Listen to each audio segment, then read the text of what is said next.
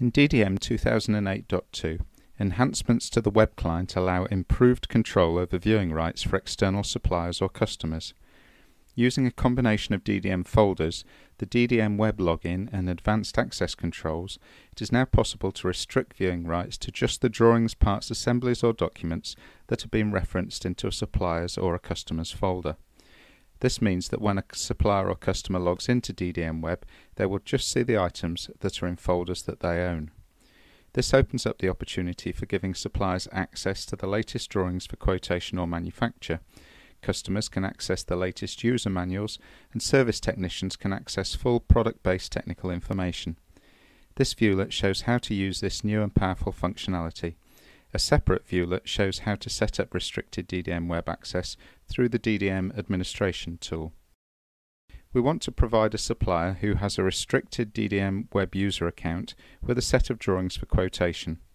Logged in as the engineering manager, we first need to create a folder to hold the drawings.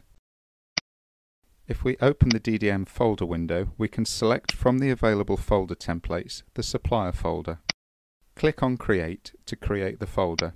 We first need to give it a unique name, and in this example the system is configured to use the auto numbering tool. With the folder now named, we give it a state, in this case active, and then we continue to populate the folder form with the relevant supplier information.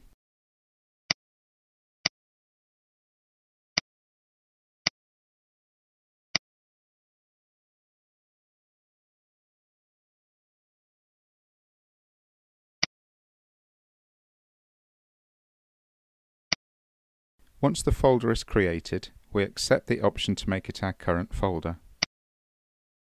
We now need to select the drawings to add to the supplier's folder. If we return to the main DDM user interface, we can search for the drawings in the PX1003 project folder. There is already a saved search set up for this project folder. If we select all the drawings, we can now right-click, drag and drop them to the supplier's folder. In this case, once I have hold of the drawings, I can use Alt-Tab to switch focus back to the supplier's folder. Now the drawings can be dropped in place. We have the option to reference or reserve the drawings into the supplier's folder. These are just being dropped in for reference purposes, and so we select Reference. In this case, it is only the drawings we want in the folder and not all the underlying parts, and so we select No to all required components. Now the drawings are referenced into the folder, we send the complete folder to the supplier. The dialog that shows allows us to add a message to the body of the email that will be sent to the supplier.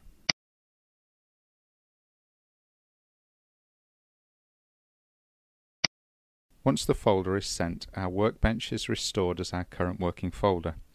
We can search for the folder again that we have just sent, and in this way we can confirm that the folder is now owned by our supplier, giving them visibility on the contents. In response to the email notification, the supplier now logs into DDM Web. Searching on supplier's folders, we see a list of folders owned by the supplier. Selecting SF5, we see the full contents of the folder that has just been sent by the engineering manager.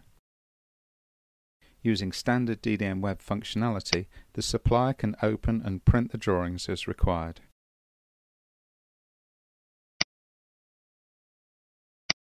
Logging into DDM Web as a customer, the customer called Vending Supplies, we see a different set of folders, this time owned by the customer, and with their own unique contents.